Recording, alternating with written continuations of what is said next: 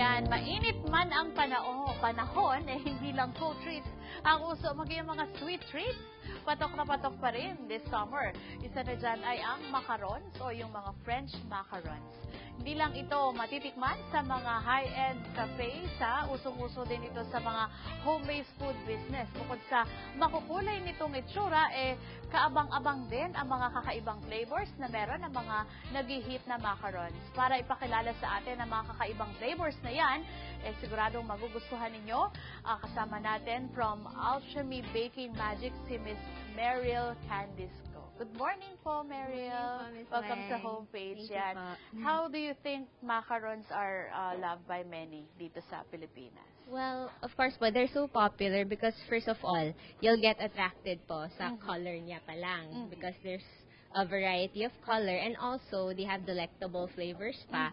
And you'll be reeled in by their texture because it's such an interesting combination. There's crisp, chewy, and then there's the creamy filling. Yes. Pero yun nga, no, what makes it yung more unique na dessert compared to others? Well, personally po kasi, they're such a perfect bite-sized treat. In terms of size, parang you'll be finished with them in like 2 to 3 bites.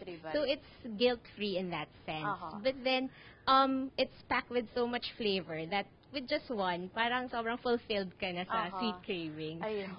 Oo nga, kasi yung iba kapag nakakita, gusto ubusin lahat. Pero dito, ayan. Pero may certain or specific flavors ba na bagay sa macarons? Well, there's no really guideline or rule for flavors naman. As long as you strike a good balance, definitely po, the classics will be the winners. The caramels, the chocolates, like that.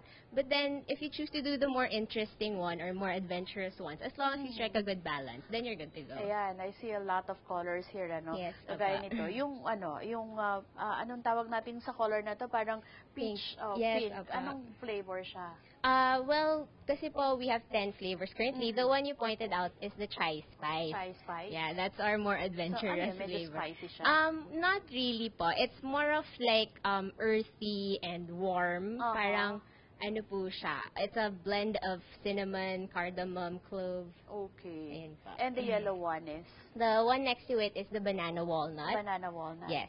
And then of course, the classic chocolate. Yes, definitely. Pero ito, yung teal color. That's the salted caramel. It's actually one of our best sellers. Okay, so I will try this. Ay, sige po. Sure, go ahead. Kasi, sabi niya salted caramel. So, syempre, para malaman natin. Yes. So, aside from the salted caramel. Then, this is the coffee caramel, raspberry ganache, mint chocolate, passion fruit milk chocolate, green tea, and the peanut caramel. There. How do you find it po? Ay, thank you so much. Hindi.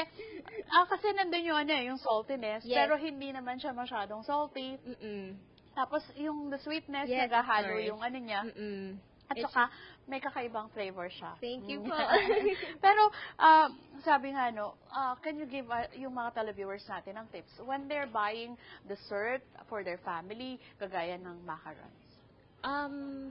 Well, when they're buying, like what to look for, is it? Well, definitely, well, kung ano po yung pleasing to the eye for you, and then especially like, siguro for like the beginners, try first the more classic flavors para you'll get like initiated to it in a gradual manner. Hindi ka mabibigla ka agad. Pero may particular drink ba na pwedeng i-partner sa macaron?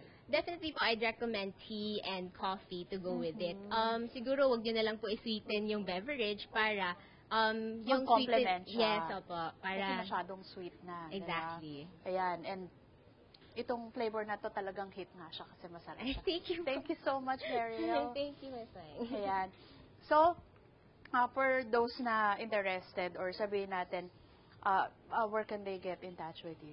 Well, they could contact me through by call or text. Our numbers are 330-9229 or 0917-896-3633.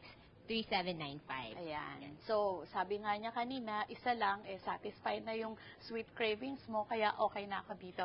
So, thank you so much, Mariel Go of Alchemy Baking Magic. Samantala, ano nga ba ang dapat at tamang gawin ng magulang pag nagsimula ng sumagot o mga tuwira ng anak? Kaya nang sama-sama natin alamin sa pagbabalik ng homepage. Sa homepage